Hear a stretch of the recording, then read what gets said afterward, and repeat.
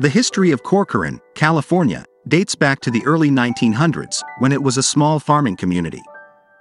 The town was founded by Hobart Johnston Whitley, a prominent land developer from Southern California, who took the lead in building Corcoran.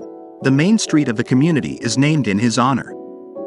Liking what he saw during a visit to the area in 1905, a blacksmith shop, small store, scattered homes and a lush, untapped vista with herds of grazing wild hogs, horses and steers, Whitley purchased 32,000 acres, 130 square kilometers, to start development.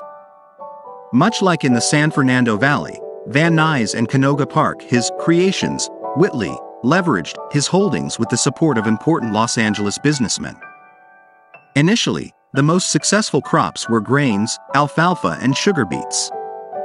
In 1933, more than 12,000 workers went on strike against cotton farmers, one of the largest California agricultural strikes of 1933. Strikers in Corcoran created a tent city that eventually held more than 3,000 people, more than double the town's population. Its lack of water or sewage systems created waves of illness. Streets were staked out in the tent city, and committees of workers governed the camp. The J.G. Boswell Company was established in Corcoran in 1921 and remains a major employer in the city. The first post office opened in 1901. The city of Corcoran was incorporated on August 14, 1914.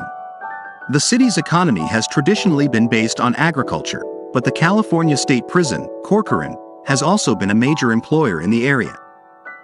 The prison was opened in 1988 and is the third largest state prison in California. Today, Corcoran is a small city with a population of about 20,000 people. The city is home to a variety of businesses, schools, and cultural institutions.